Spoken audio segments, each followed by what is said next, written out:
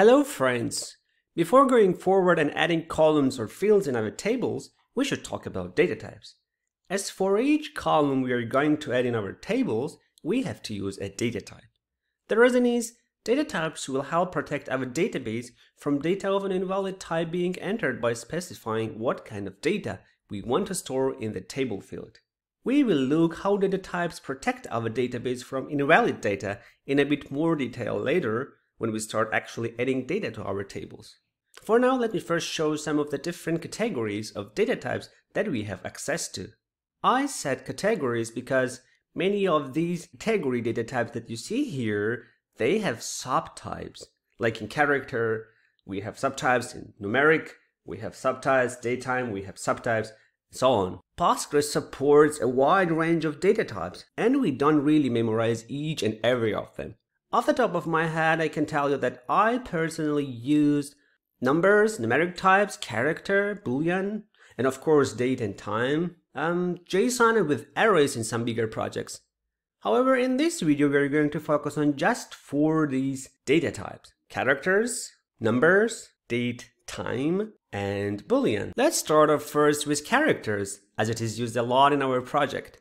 PostgreSQL uses character data types for storing text values, and it has 3 character data types, namely char, varchar, and text, as you can see on your screen. Character, or char. This data type specifies that information stored in a column can contain strings up to n characters in length. If a string less than length n is stored, then the remaining string length is filled with space characters.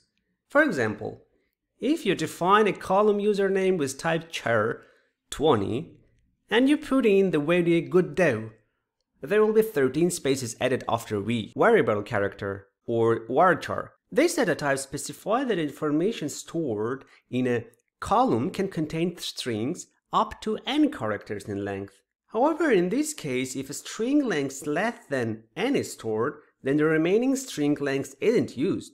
The same example, but now the username column data type is set to varchar 20. So now a value of good day means it stores just good day without padding, and there are no space characters after v. The varchar data type has a variable length as opposed to fixed length string, what is char data type. It is possible to omit the size for the varchar data type. In this case, it can hold any number of characters up to 1 GB.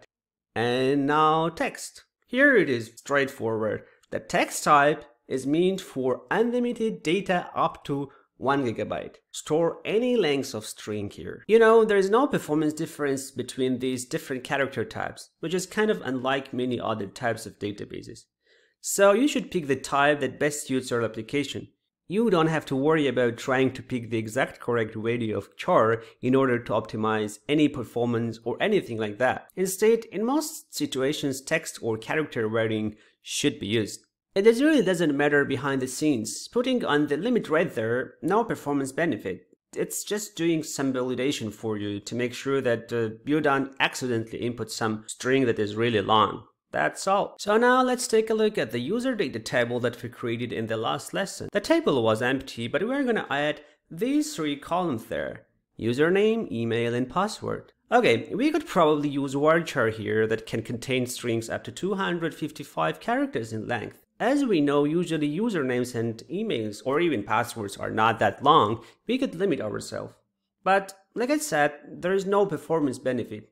So that's why we will probably use text here. So that's pretty much it for character types. We will see more in action when we create these columns in the next lessons. Now let's take a look at some different Boolean types. Boolean types in general are pretty straightforward.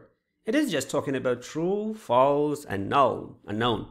But what you need to know is that we can actually provide different values to Postgres, tell it to treat it as a Boolean, and it will automatically convert them into true or false. So, for example, we can provide the number 1 to Postgres. If you provide the number 1 and tell Postgres to treat it as a Boolean, it will automatically convert into a Boolean value of true. The same for a string of yes, or just a string t, or just the string y. Similarly, 0, no, or off, and the rest will be converted to false, as you can see on the screen. I think you get the idea. But you might be curious why. Probably because in the past, in other databases, in some other different languages, these values like 1, yes, were used rather than storing a Boolean value of true or false. So this is kind of some backward support, some support for other databases, support for other languages. Besides true and false, Boolean type columns can also store a value of null, which means there is no value here. Not true, not false, it's nothing. Null is its own separate value. We will talk more about null in the future lessons, but right now we just need to understand that we can also use null here. Now to see an example, let's take a look at the task table here. The table has multiple columns here, but for now let's focus on the completed column. It tells us if the task is completed or not. So a good place to use Boolean type, no? If the task is already completed, like here, the true value will be used. If it is not completed, it will be false. Like I said, it is very straightforward. So now let's take a look at our third data type, which is going to be numbers, numeric types. The first one is integer. There are 3 integer types for holding whole numbers: small int, integer, and big int, big integer. These are the data types that allow us to store the integer value that does not contain any fraction part in it, and or whole-sum numbers.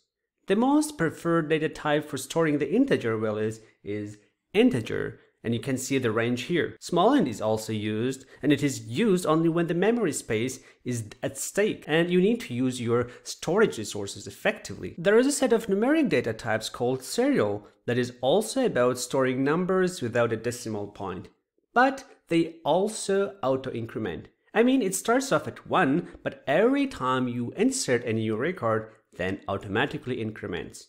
When we don't have to store many values, then we can use small serial data type that has the range from 1 to 32,767. But if we know that our database will store a lot of rows, then we can use serial or big serial. And then the final subcategory is numbers with decimal points.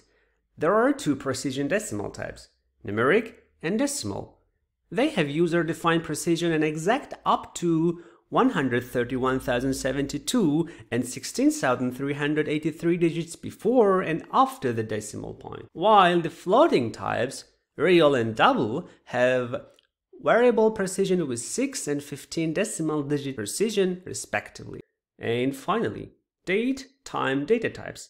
In Postgresql, to store dates, times, kinds of time zones, and timestamps, date-time data types are used. Postgresql provides you with the 2 temporal data types for handling timestamp. Here's the first one, timestamp, a timestamp without time zone.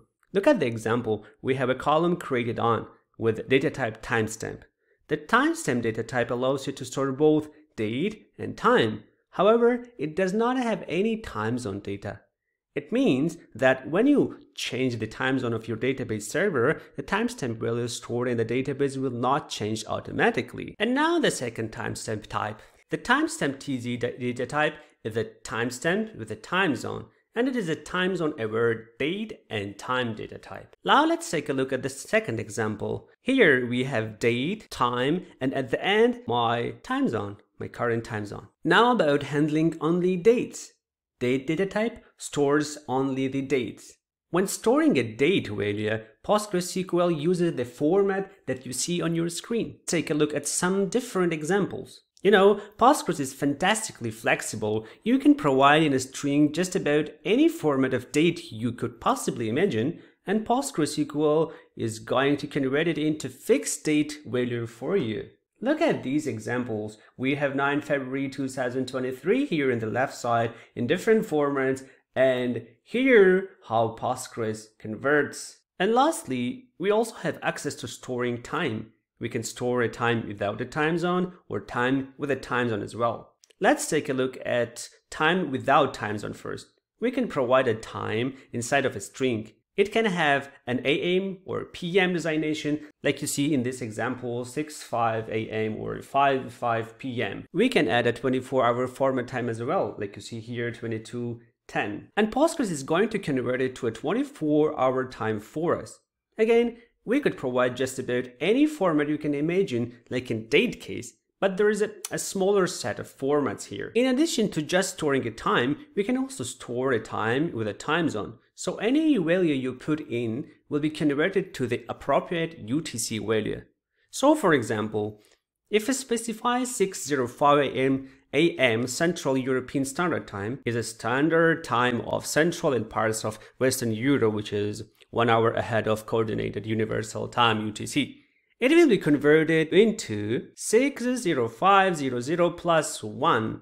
The plus 1 right there indicates 1 hour ahead of UTC time. Worth to mention that there is also an interval data type. This data type stores a time interval and allows you to store and manipulate a period of time in years, months, days, and etc. Okay, that's pretty much it. Let's start using data types in our database starting from the next lesson.